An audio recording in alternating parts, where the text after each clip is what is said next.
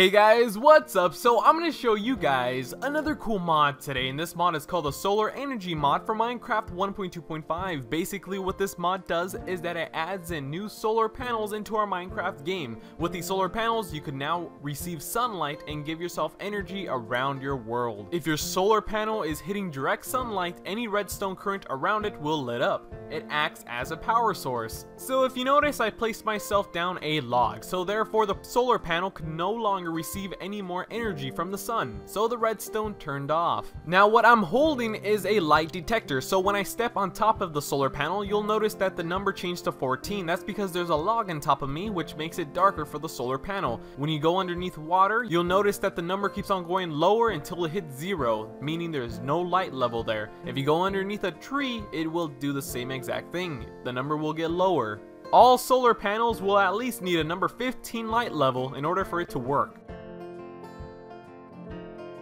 Now another cool block is this solar furnace. It is 33% slower than an average furnace because it runs on no fuel and it just requires sunlight. That's it. So you could be cooking your raw beef in the sun and it will totally work. But it's just 33% slower, but it's totally worth it.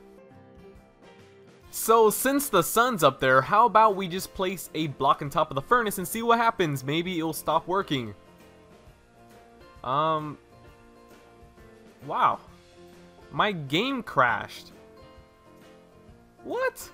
Okay, so that didn't seem to work out fine. That's a little small bug, but let me place down a solar furnace right here, and if you notice there's a yellow little block right there, that means that the sunlight is directly hitting the furnace, meaning it will work. So let me make it nighttime.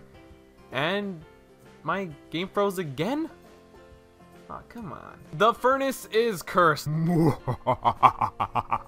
It's okay, that's all I can really say. It's kind of buggy at the moment, but you know, it'll soon be fixed and it'll work properly very soon. Maybe Grim will find out the errors and fix those problems. But overall, this mod is really cool. There is a lot of uses that you can use for the light detectors, such as when you have yourself a farm, you could see the light level around your farm. If you want to know where mobs spawn, you could use the light level to see exactly where mobs will spawn depending on how dark the area is located at. So yes, you can surround a solar panel with redstone, so you could have redstone current going everywhere. So I thought of a very useful idea for the solar panel, since when it's daytime your door will eventually open up and when it's nighttime the door will close. Now let's make it nighttime, and the furnace did it again.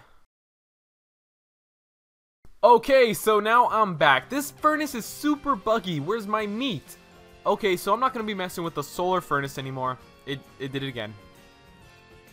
Now about that idea I had, so in a basic house you will like it where when it's daytime the doors will open and you could go out, you know, work on your farm, and when it's nighttime the door will close, therefore mobs can't really go inside your house. So if you place down a solar panel, it will work that way. There is no bugs as long as you don't have that evil furnace around you. So now let me change it to nighttime. And there we go, the door did close. That means that it totally works, and it's really easy to redstone wire this. It's not really that complicated. So now let's make it daytime, and let's see what happens. The door will open. There we go, that's perfect. So we could just enter at daytime and it will close during the nighttime. So it'll be much easier instead of just closing your door. It'll be pretty cool, unless you lock yourself out. That would really suck. But there's a redstone current. It's very simple and it's not really that hard to make. Maybe somebody could find use of this. Alright, so that's basically it. This mod is really cool. There's only a few bugs, but it's just the evil furnace. There's nothing wrong with the solar panels and the light detectors, but overall this mod is really awesome. If you guys want this world download, links in description. It's really cool. It has like waterfalls and a lot of trees,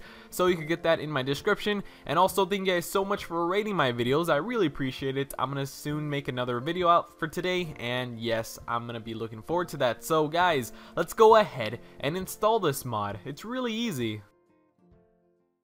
Alright, so let's go ahead and install this mod. This mod is really easy to install, so we shouldn't have any errors. But the first thing I'm going to want to do, of course, before installing this mod is to go here to Options and force Ultimate Game. The reason why I'm going to force Ultimate Game is because I have mods currently installed. If you guys have mods currently installed, I always recommend to back them up because you're never too sure if this mod is compatible with any of your mods. If it's not compatible, you will get a black screen and you won't be happy. So Options, force Update, and Login to download a brand new Minecraft.jar in which we're going to mod.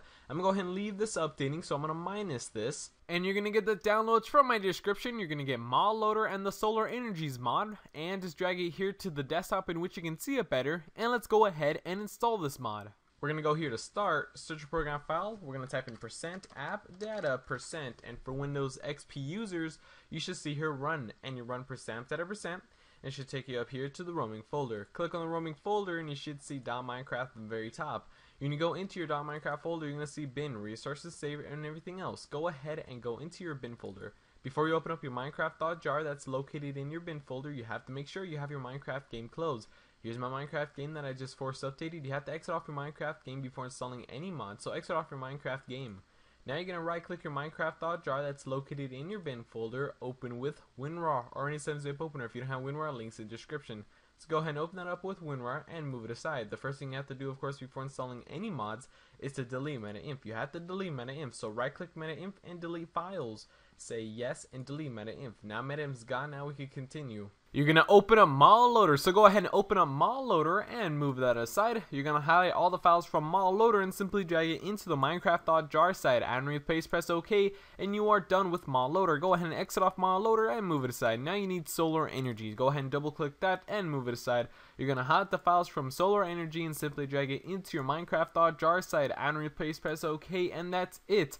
All you have to do is just highlight the files and drag it into your Minecraft.jar. If you have any errors, any problems, go ahead and report it on my help forums. I'll be sure to help you out. So go into your Minecraft game and log in, and you won't receive any of the solar panel items. You have to craft them yourself because in creative mode they won't show up. So either install too many items or do something else. So look, I was having fun by myself making me some iron doors. Yeah, that's really cool. So anyways, if you notice in my inventory, I do have myself the light detector. In creative mode, you will receive yourself the light detector as an item. So yes, you could have that item, but the rest you have to craft or install too many items. So that's basically it.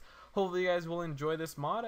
This is pretty useful, the light detector. I really like how they did this. You can just go underneath trees and you can see how light levels you know, affecting the trees and all that stuff. So anyways, thank you guys for watching this video. I really appreciate all your guys' support. I'm gonna go ahead and catch you guys later. Thank you. Hey man, it's your buddy Porkchop. You like the music in the video? Go ahead and subscribe to Josh Woodward. Right there, the green box. If you like the review or the tutorial, go ahead and subscribe to my buddy SCMowns. They're both nice people. They like me, they call me Porkchop, and they think I'm really cool. Just look at my eyes, look what I can do with them. Pretty awesome, right? Anyways, go ahead and subscribe to one of those two. It doesn't matter which one, maybe both, you know. Maybe you're that cool. Come on, man.